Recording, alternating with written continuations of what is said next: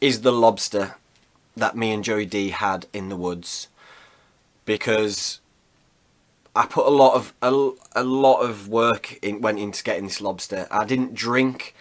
You know, I watched my boy drinking his wine and his beers, and I stayed sober because I knew I was going out into the sea and I just wanted to have a clear head. We were getting, it was, the conditions weren't great. The currents were pretty mad and visibility was low. And we got in, got out, I got back in again, got back out, and then I said, right, one more, mate, I'm just going to go for one more. And I bagged it. I bagged the lobster. Heroically bagged this lobster, and we went into the woods and just cooked it simply over the coals.